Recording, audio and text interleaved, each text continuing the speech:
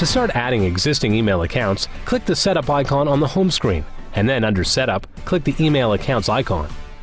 You might be able to use your smartphone for both your personal web-based email accounts as well as your work email account. If both of these options appear on the screen, select Internet Mail Account. Next, click an email account type for the email address you want to add. If you want to create a new email address just for your BlackBerry smartphone, click Create New Address at the bottom of the list. Type the email account information for the account that you want to add. If you want to see your password as you type it, to make sure you're typing your password correctly, click the Show Password checkbox.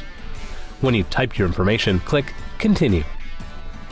A confirmation message appears to let you know that your email account is ready to go. If prompted, you can also set up any instant messaging accounts associated with your email account.